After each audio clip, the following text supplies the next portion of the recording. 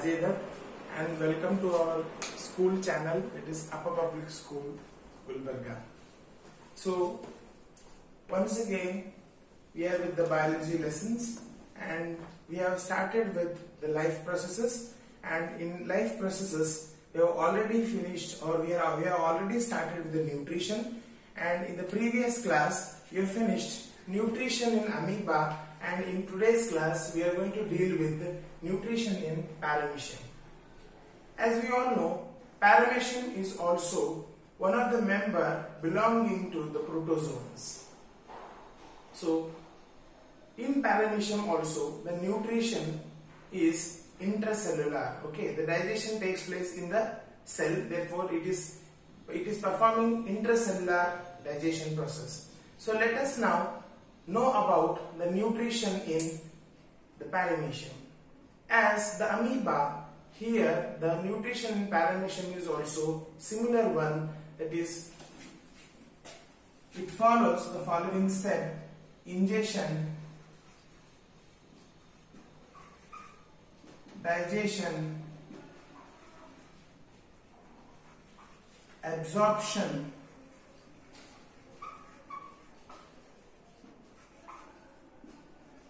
assimilation, and lastly the agitation. So ingestion, digestion, absorption, assimilation and agitation are the same steps followed here in the paramecium also. So this is the typical structure of paramecium, and you can look at the diagram in this video. So you find tiny hair-like projections present all over the body, and these are called as cilia. C-I-L-I. These are called as the cilia. And these cilia are the structures which are responsible for the ingestion of the food in the paramecium. So whenever the food materials are available to this paramecium, so what happens? The hair-like projections present all over the body of the paramecium, they push the food towards a particular opening of the body called as the oral groove. It is like the mouth of a human body. So this is called as oral groove, and through this oral groove the ingestion of the food material takes place. Then after ingestion, it is the digestion now which is being carried out in the paramecium. So digestion in the paramecium takes place in a particular vacuole known as the food vacuoles, and in the food vacuole thorough digestion of all the food material takes place. Then the nutrients are diffused out into the cytoplasm, and then assimilation of these nutrients takes place for energy synthesis. Later on, after ingestion, digestion, absorption, assimilation, now lastly the food which is undigested is eliminated, or the paramecium gets rid of all the undigested food material with the help of anal pore. So this is also one of the opening of the paramecium through which the undigested food material along with some other waste materials generated are thrown out of the paramecium's body. This is how nutrition takes place in paramecium, which is following ingestion process through oral groove with the help of hair-like projections called as cilia. Then digested in food vacuole. After digestion process, absorption of nutrients in the cytoplasm, assimilation of nutrients for energy synthesis, then elimination of the undigested food material. So this is the process of intake of, this is the nutrition in paramecium. Thank you.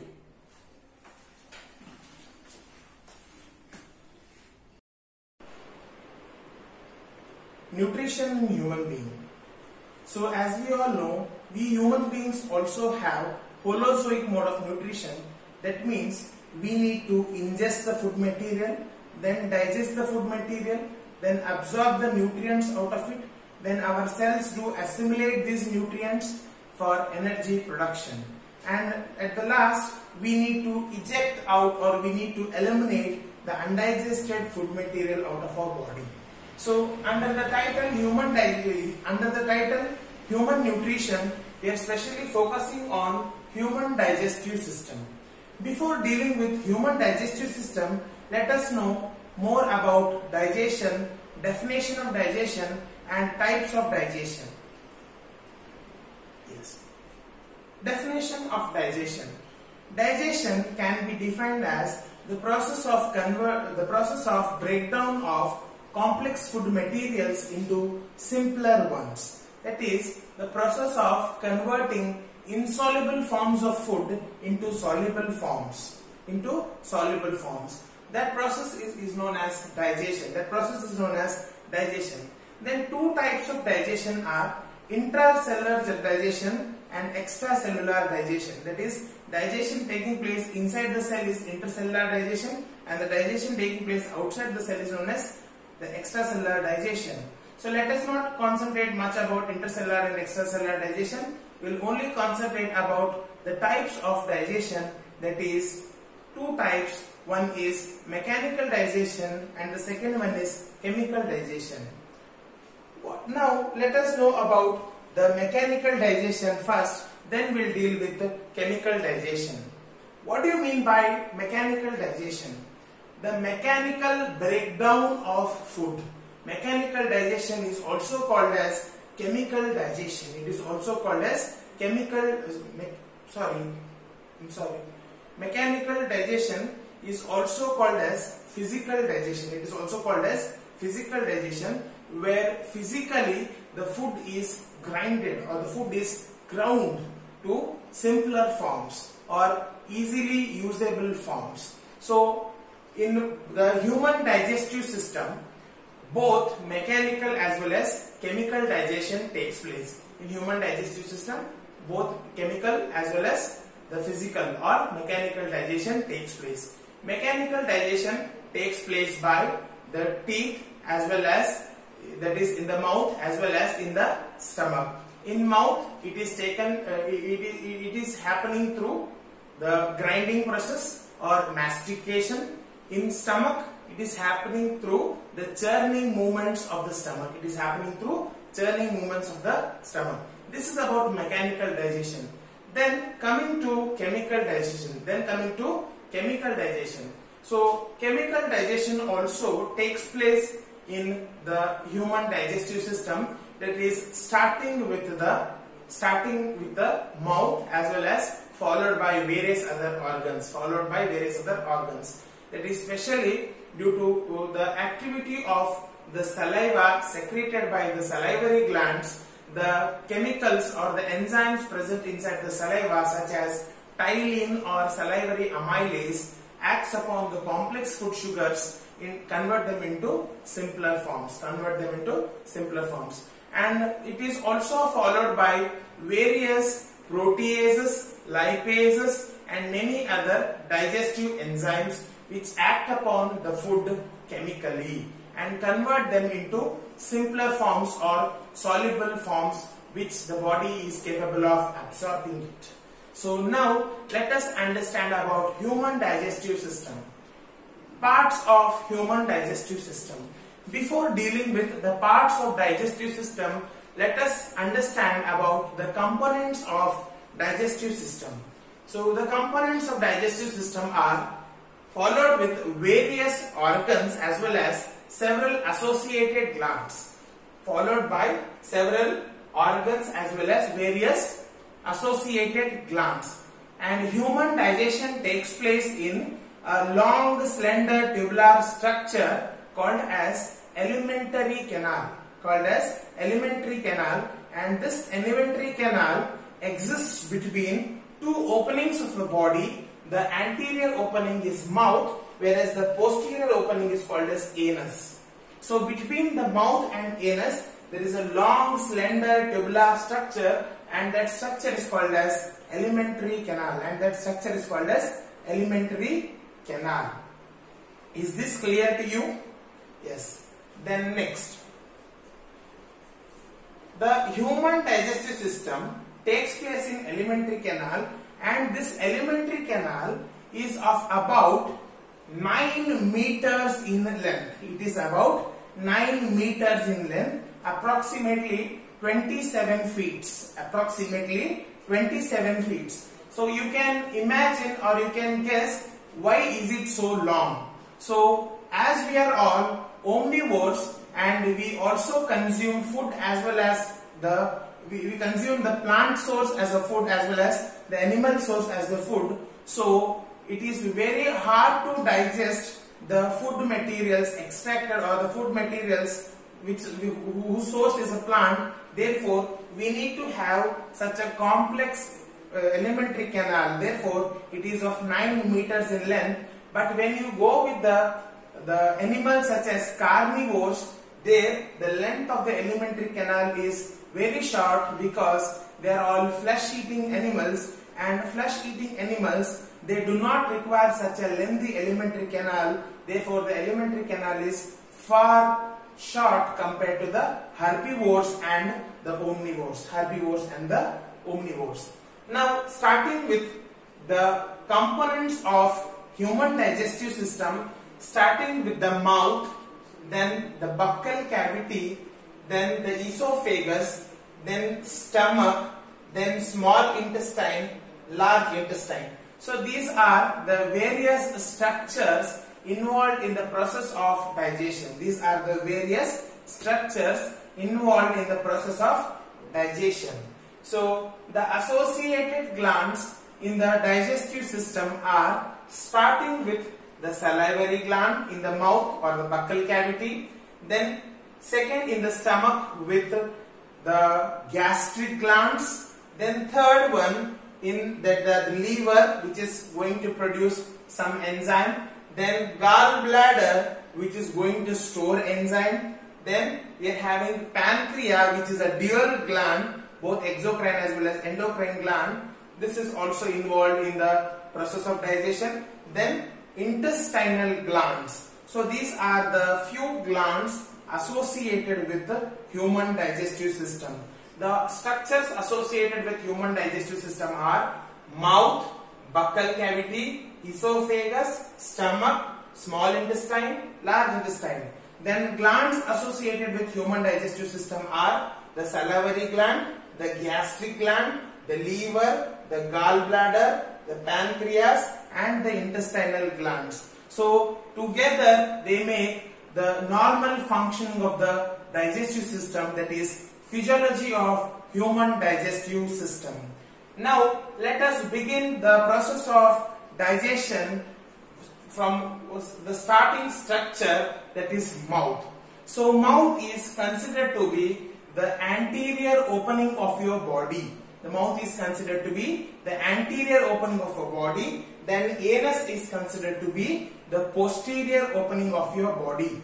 Anus is considered to be the posterior opening and the mouth is considered to be the anterior opening. So the tubular slender structure existing between this posterior and anterior opening is the alimentary canal. Now starting with the mouth.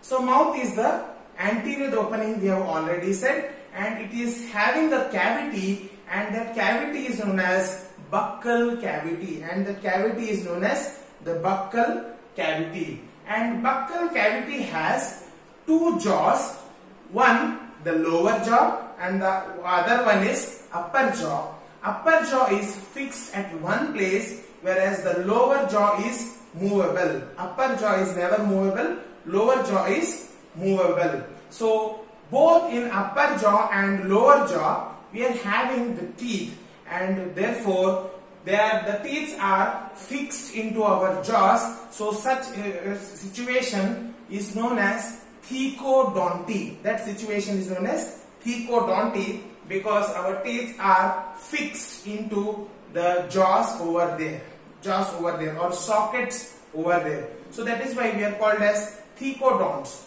Then the next, let us concentrate on human dentation.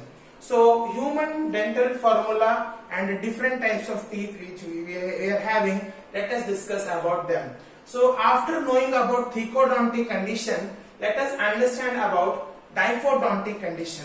So what is this diphodontic condition? Diphodontic condition means the presence of two sets of teeth. That is, one is known as the milk teeth, which are temporary teeth. They are also called as deciduous teeth. They are also called as deciduous teeth. The deciduous mean which can fall off. Deciduous forest we have already heard about. So there deciduous teeth means which are not permanent, which will fall off.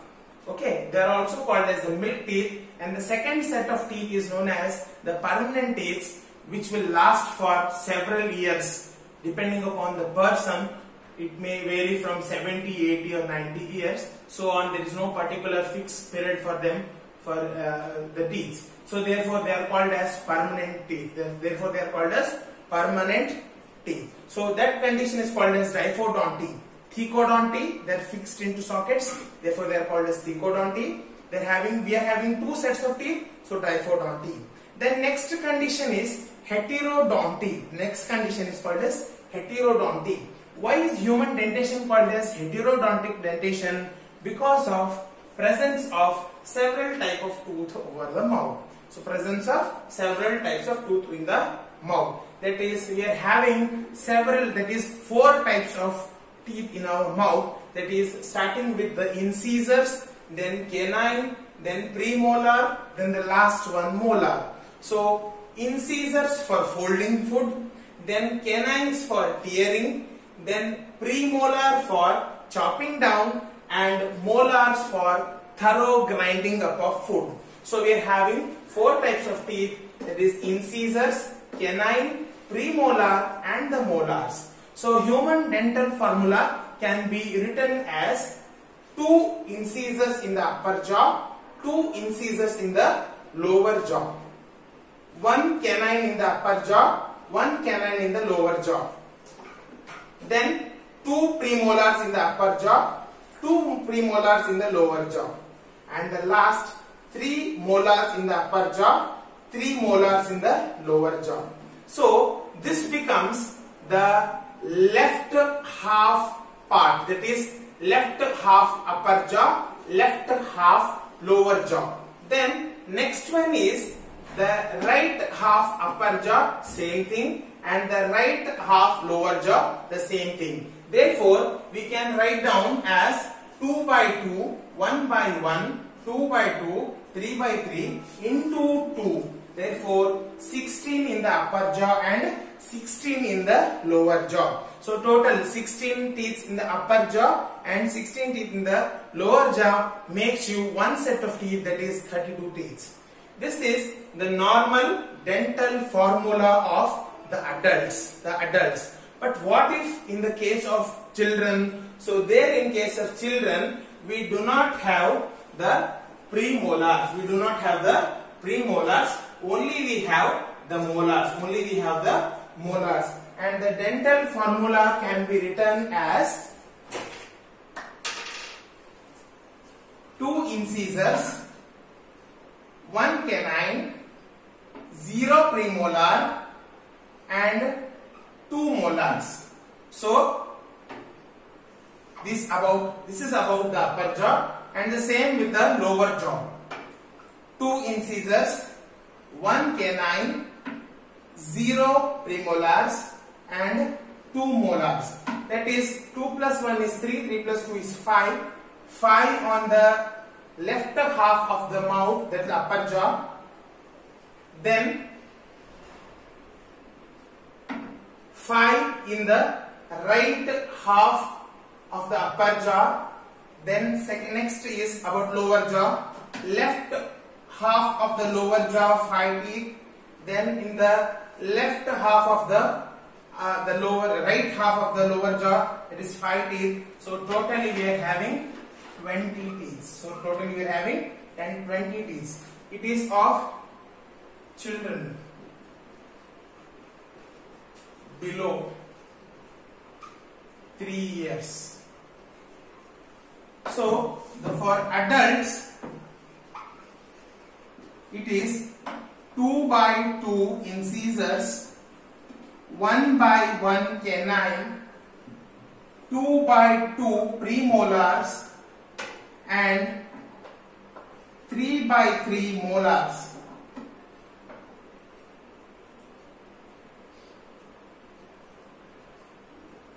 16 in the upper jaw, 16 in the lower jaw. So this is the dental formula of adults. This is the dental formula for adults. This is the dental formula for the children. So this is all about the human dentation. Then now let us deal with the next one, that is the tongue. That is the tongue.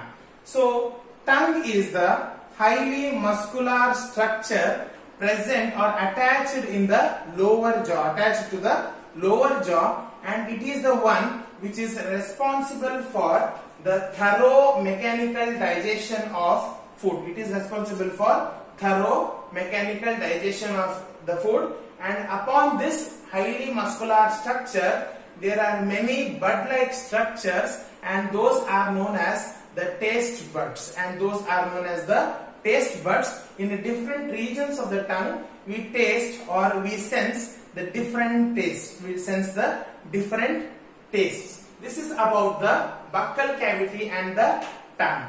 Then after this we are also dealing with the glands of the buccal cavity, that is the salivary glands. The salivary glands. Okay, so these are the salivary glands, the parotid gland, the sublingual gland, and the submaxillary glands together make the salivary glands. Together make salivary glands.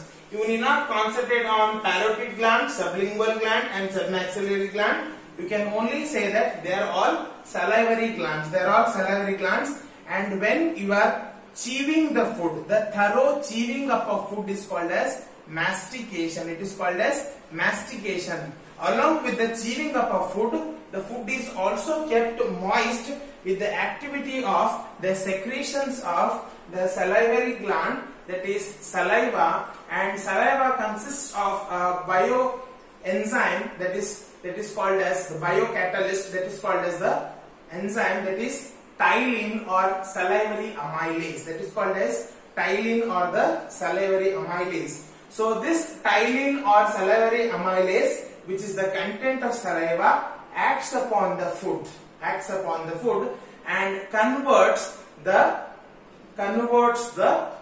complex sugars into simple sugars. That is why in mouth itself mechanical digestion with the help of teeth, then chemical digestion with the help of saliva takes place.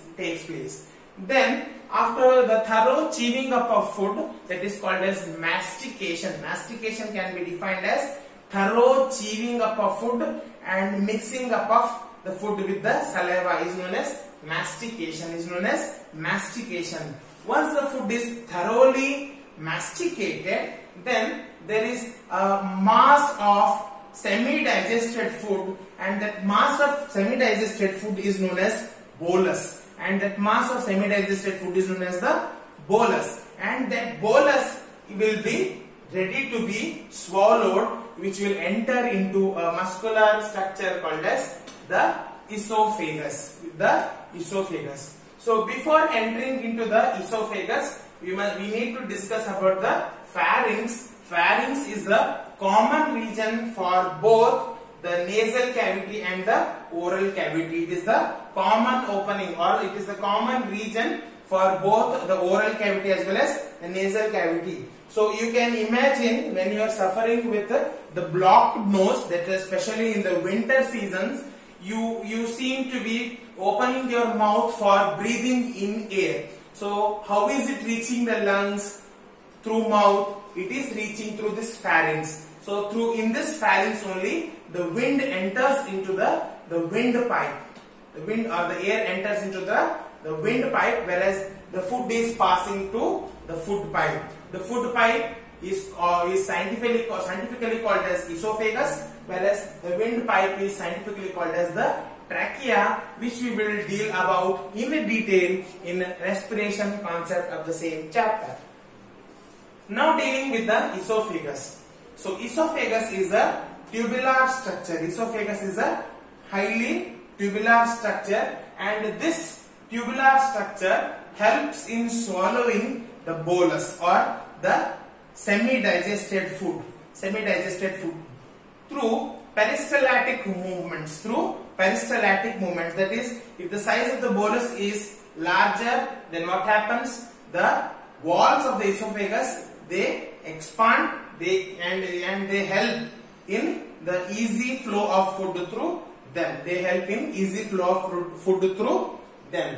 Once the food from the buccal cavity reaches to the stomach, so there at the junction of the stomach and esophagus, there are valve-like structures, and those valve-like structures are called as sphincters. At the junction of esophagus and stomach, we are having a valve-like structure, and that valve-like structure is called as cardiac sphincter. And at the junction of the stomach and intestine, there is one more sphincter, that is called as pyloric sphincter.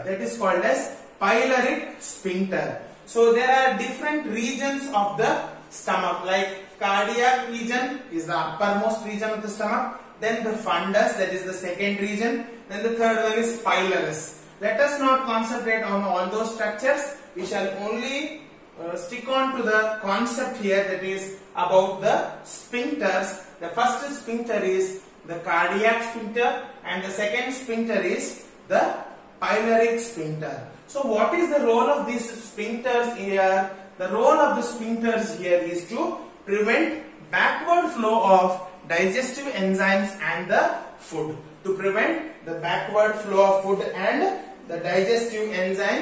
This is meant here.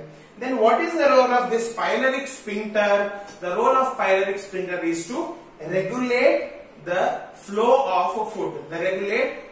of food. So stomach is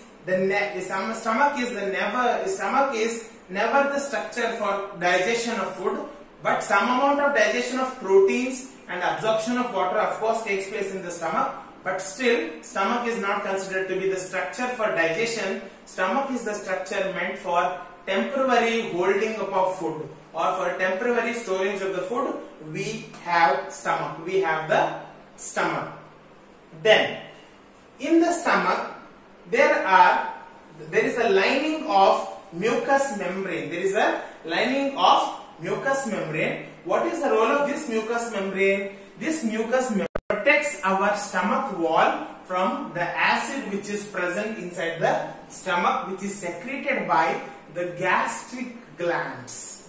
They are known as the gastric glands. Okay. So therefore, this human digestive system or human digestive tract is also called as GI tract. It is called as GI tract.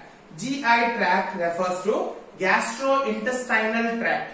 Like how we are having respiratory tract, so here we are having the GI tract. This is the GI tract. So in the stomach, so there are secretions of the acid and some other enzymes which are responsible for breaking down of protein. So let us now understand the function of the acid which is secreted, and the acid is concentrated hydrochloric acid. It is concentrated hydrochloric acid ranging from 2 to 3 pH, approximately from 2 to 3 pH. It is around of 2 to 3 pH. That much concentrated acid will be secreted by our gastric glands. Okay, so that concentration of acid may be harmful to us. In order to protect our stomach from such a harmful acid, we are having the lining of the mucus which is having no reaction with the concentrated acids. Then what is the role of HCl? The first and foremost role of this concentrated acid is to kill the microbes which have accidentally entered into your GI tract. So to kill the microbes which have accidentally entered into your GI tract, the first and foremost function of the HCl. Then extraction of proteins. Okay. So extraction of fibers from the food. That is also the function of the HCl. That is also the function of the HCl. Then after this, one more function of the hydrochloric acid is to activate certain inactive forms of enzymes. Like pepsin is the active form of enzyme, but this active form of enzyme is inactive in stomach. It is inactive in stomach. So you need to activate this pepsinogen into pepsin. Pepsinogen is inactive form, then pepsin is a active form, which is a protease, which is a proteases. That means what? Which is capable of breaking a protein, or which is capable of breaking down the protein. So that is a protease. So activating enzyme, killing the microbes, then extraction of fibers are the functions of the hydrochloric acid present inside the stomach. Then acidification of food also takes place in the stomach. Here. So the food which is acidified is called as chyme. The food which is acidified is called as the chyme here, and this acidified food slowly enters into our small intestine for further digestion. It enters into the small intestine for further digestion process. So here in small intestine, before the food enters into small intestine, due to activity of some hormones, the liver is going to secrete its secretion, which is called as bile. Bile is a green colored fluid, or it is a liquid substance or secretions of the liver. The liver is going to produce the bile, whereas the gallbladder is going to store the bile temporarily. It is going to store the bile temporarily there. So this bile is now acting upon the food which is acidic, which has just arrived from the stomach. When this bile, which is alkaline in nature or basic in nature, which acts upon this food material, it will make this food material basic or alkaline, and alkaline medium of the food is essential for further digestion. It is essential for further digestion of the food material. Now once the secretions of the liver are done, then the secretions of pancreas are also released there.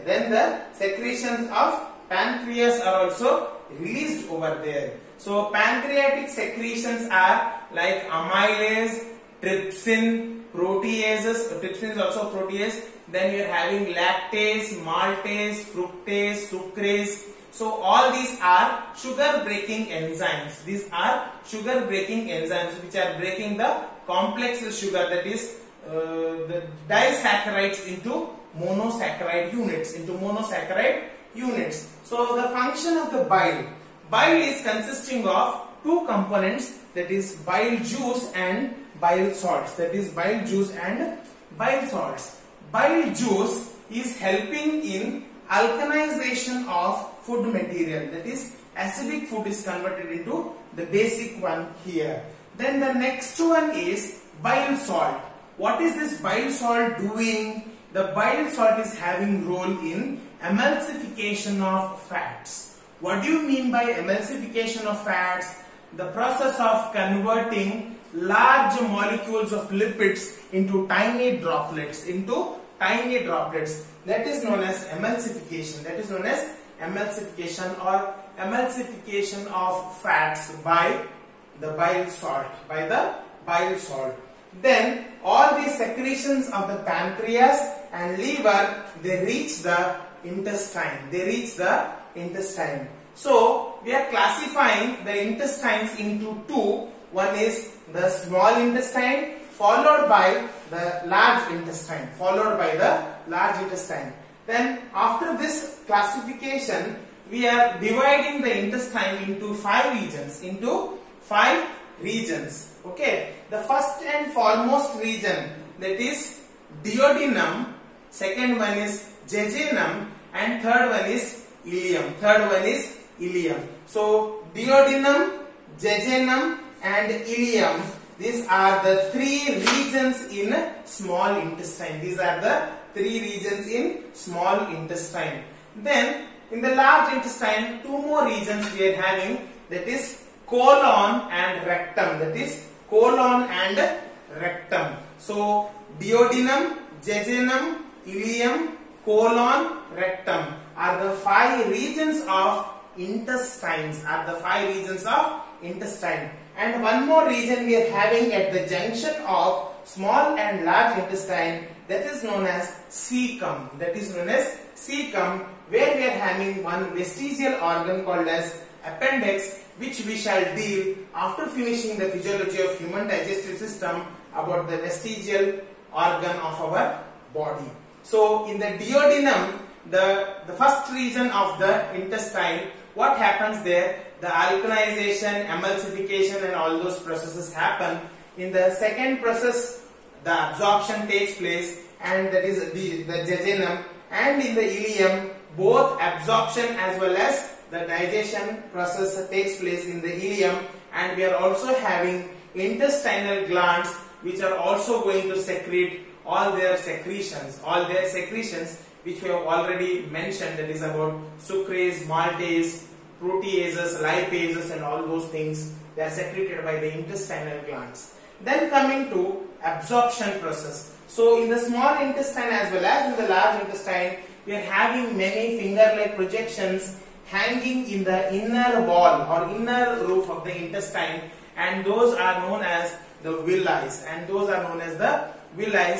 These are the finger-like projections which are found hanging in the inner roofs of the intestine, and these are dipped into the semi-digested food. And when these are dipped into the semi-solid food, they absorb all the nutrients out of it, and this is where the nutrients are reaching to our bloodstream. Suppose we are having the pain in the lower parts of our body, like the digit of your leg, that is the last finger or the fingers of your leg.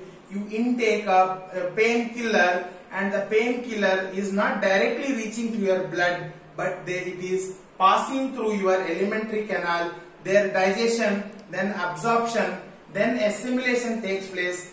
Then after absorption process, the medicine or the drug is reaching to our blood, and when it is reaching to your bloodstream, the blood is continuously circulating throughout your body.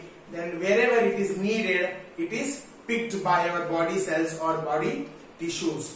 Is that clear? So in the intestine itself, the actual process of absorption of nutrients takes place. From this is where the nutrients from the food reaches to our body through the bloodstream. Then after the small intestine, after finishing duodenum, jejunum and ileum, now we shall deal with the large intestine and the junction of large intestine and small intestine. That region is called as the cecum, and in cecum we are having one vestigial organ called as the vermiform appendix. Which I have said you that we are going to deal about it in the last. Then the first region of the large intestine is the colon, and in this colon what happens? There is the absorption of few salts and water, and along with few salts and water absorption, there is solidification of the undigested food takes place. Once the solidification of the undigested food material takes place, and that undigested food material is called as the feces or fecus, which is eliminated out of the body through rectum, which is the last region of our body, and through this rectum the undigested food is thrown out of the body by anus, and once the anus gets filled with this feces or fecal matters through the activity of the sphincters present inside the anus region, we flush out all undigested food materials out of our body. So this is how we complete the process of digestion, starting with the anterior opening buccal cavity, finishing with the posterior opening called as anus. That is how we finish the physiology of human digestion. Thank you.